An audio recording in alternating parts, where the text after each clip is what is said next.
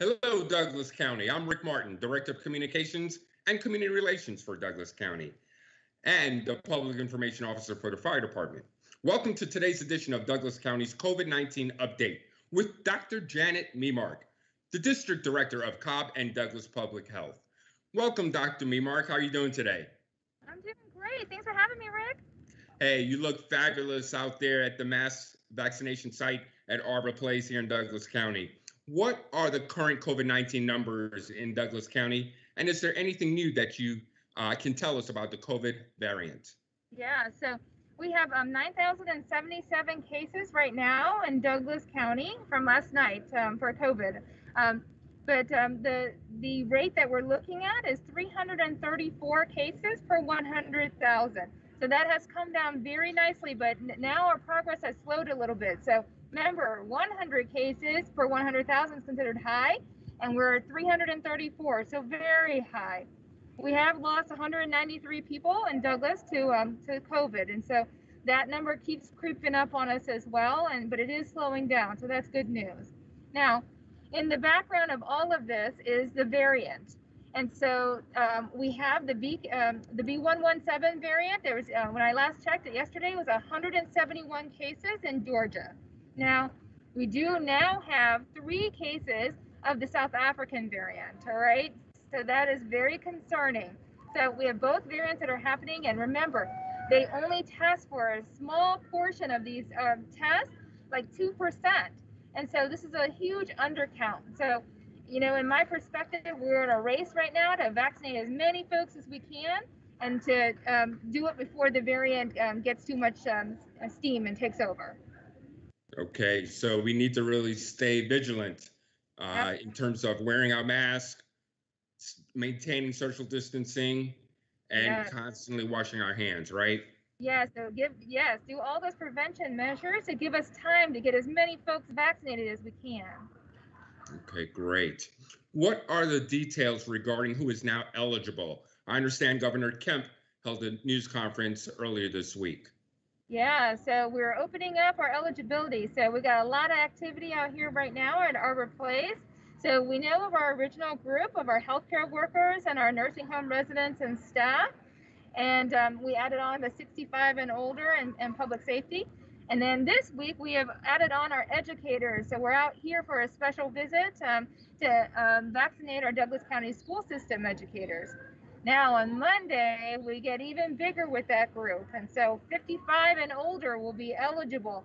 But then also people with some disabilities as well as some medical conditions are also eligible. So you can go to the DPH website to get all of those, but they include being immunocompromised, but also if you have diabetes or are considered overweight or obese, and also various lung conditions. So please go online and take a look at that, and then you will be eligible to sign up for next week, and that's coming just in a few days. So. Oh, that's great news to hear. Speaking of vaccinations, what can you tell us about COVID-19 vaccinations in Douglas County, and what do you know about the Johnson & Johnson vaccine in particular? Yeah, so in Douglas County, just at Arbor Place Mall, we've done over 6,000 vaccines. Now, we are not the only game in town, so I encourage everybody to look for appointments on the DPH website or go to a GMA site as well. We need as many folks vaccinated as possible, and we don't, get enough vaccines to even be at full capacity here. So Johnson & Johnson also got introduced this week, so I want to make sure everybody knew about that. The first allotment that the governor has given out are going to educators. So they're going to different areas around the state to be able to vaccinate educators and staff. Now, I wanted to talk to you a little bit about that because I know there's a lot of questions about the Johnson & Johnson vaccine. It is a 1-dose vaccine, and the efficacy is about 73% in the United States, right? So people may be asking, okay, well, 73% versus the 90-something% for Pfizer and Moderna. So yes, so it has a lower efficacy for transmission of COVID-19, right? Getting COVID, but it is almost near perfect when we look at deaths and hospitalizations that it prevents. That is extremely important, and that is what we're actually looking at and what we need. It's a very, very good vaccine, and so we recommend whatever vaccine you can get. Don't hold out for, vaccines and search for months and months. get the vaccine that's available to you. It's an excellent, excellent vaccine. So the big news when it comes to vaccines, to answer a lot of Douglas County citizens' questions pertaining to which vaccine to get, really just get the one you can get as soon as you can, right? Absolutely. And then it gets us closer to having normalcy again. Great. Dr. Memark, I hear there's some new CDC guidelines. Did you want to share? Yeah, so there's some hope here. So if you're fully vaccinated, which means 2 weeks after the second dose of Moderna or Pfizer, or after the first dose of, or the one dose of Johnson & Johnson, you don't have to wear a mask around other vaccinated folks. So Superintendent North and I are wearing our masks, but we don't have to necessarily. And if you go and visit unvaccinated people that are lower risk in like the same household, you don't also have to wear your mask or physically distance, okay? But be careful. If somebody has an underlying condition that puts them at risk, there's still a risk, and there's still a 5 to 28% risk, 27% risk that you could still get COVID, even vaccinated. So please protect those folks that need help. And also, now, if you are in a close contact situation, you don't have to quarantine. So that's great. But that's only if you remain asymptomatic. If you develop any symptoms that look like COVID, you need to quarantine, and then you need to get yourself tested. So new guidelines have some hope that we can get back out into society again. So that's great. Oh, that is great. That is great. Let's get Mr. North on camera. Yes. Mr. North. Yes, sir. I understand we have teachers are getting vaccinated today. I am so excited. I am here with Dr. Memark and her team and my team. We partnered to begin the vaccination process for our staff. Today, we will vaccinate approximately 810 employees of the Douglas County school system. We will start again tomorrow, same location, and we're looking to vaccinate close to 800 again tomorrow.